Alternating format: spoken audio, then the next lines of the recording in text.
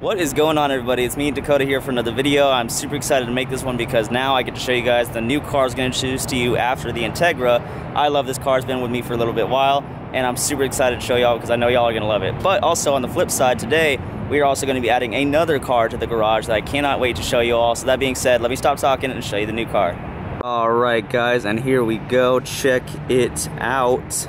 So this is it, guys. This is my 2002 Honda S2000. This is an AP1, but it has quite a lot of work done to it. Let me go and show you what's been done.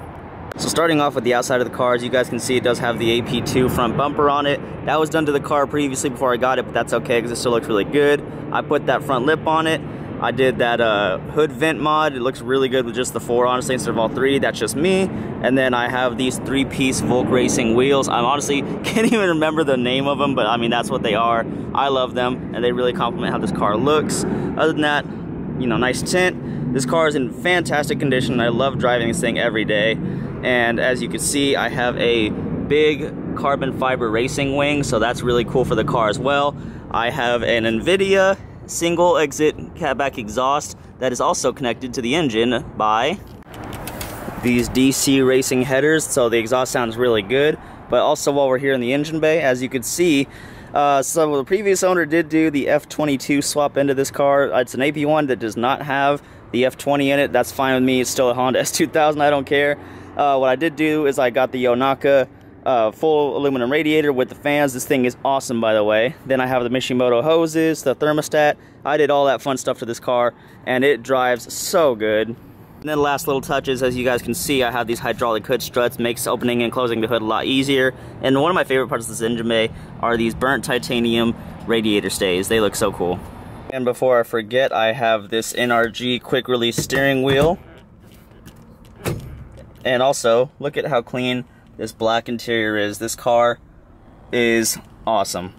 So yeah, guys, this is my Honda S2000. Guys, I love this car so much, and it complements the Integra so well. I'm so excited because I can do so much to this car I already have planned out, and I daily drive this, so this thing's been one, reliable and such a blast to drive. Also great on gas with everything that's going on. But you know, I just love this car.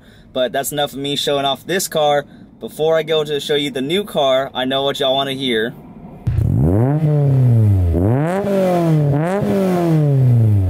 Alright, now let's go get on the road and check out the other car.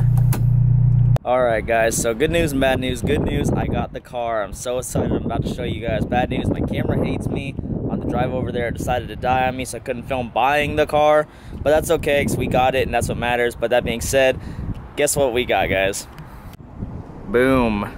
Here we go. Alrighty guys, so this is my new 2002 Camaro Z28, and it has the LS1. It's an automatic transmission, but that's okay because I already love driving this car. Now unfortunately, as you can see, it definitely needs some love. That's why I got it for the price that I did.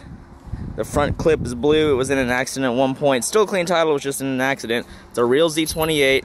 Obviously the interior needs a little bit of work, but that's okay because as you can see, we got some T-tops. Car runs fantastic, no check engine light, no issues, and I love this car. It has the SS wheels. Needs a little bit of work right there, as you can see, but that's okay. It is a factory sunset orange metallic car, and ironically, the story, not ironically I guess, but the story about how I got this car, I pulled this thing out of a tow yard. It had been sitting there in the middle of a tow yard in some bum area of Texas, and I found it randomly, and I just decided I had to take this home with me because I got it for a great deal, and the car runs great with a clean title. And plus, I did get a chance to put this amazing emblem on it. And here's the inside of the car. As you can see, you know, automatic, but these awesome T-tops. I did already put some speakers in it, but that's okay because I just needed them. That being said, as you can see, it starts up great. Pretty low miles, you know, 168,000, that's fine with me. But the real reason I love this car and I missed having an LS is because, and one of my favorite things I missed about owning an LS. So yeah guys, that's gonna go ahead and wrap up this video. I just wanted to show off the awesome new Camaro that we have. I love this thing so much and I can't wait to do stuff to it. And you know, show off the S2000 over there. So again, super happy. But then again, if you like this video, please go ahead and like and subscribe. I really appreciate it a lot. I'll see you on the next one.